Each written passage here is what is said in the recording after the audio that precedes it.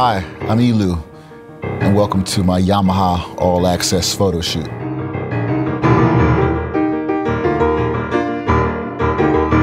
I'm the fourth generation classical musician in my family. Once I decided to take my career into my own hands, what is it that everyone is doing that I could do differently? I didn't buy my first rock record till I was like 30 because I was a jazz purist. That's how I got the gig at Winton. Because the first record I ever bought was Linkin Park's Meteora. These angsty rock lyrics freed my soul up. Once I started getting into that band, I started hearing possibilities for rock on the piano. This is closer to my improvisational background, so then if I can find a way to translate the power of the rock band to the piano and then translate all this stuff into the language musically that the people are used to hearing, I got me something I can still blast. So like, okay, I've got to do something that guys either can't do technically or are too timid to do emotionally.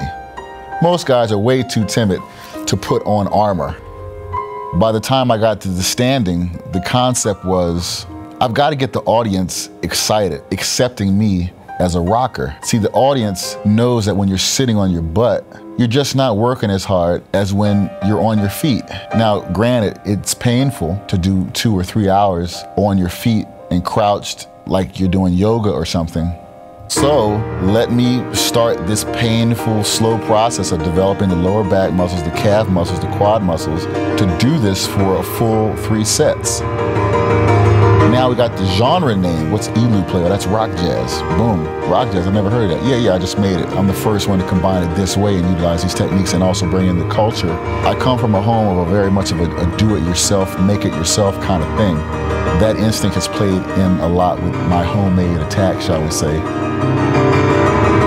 It's all coming together, everything that I wanted. I want to rock with the audience. I want Grandma Stroman or some 16-year-old kid to come to the show and be like, yeah, it was fun. Great show, we got our money's worth. Great, let's go have a pizza now. My goal is just to let people know that you can do it too. You don't have to give up when things are really hurting and just feel good and let's party. That's the mood that I'm in.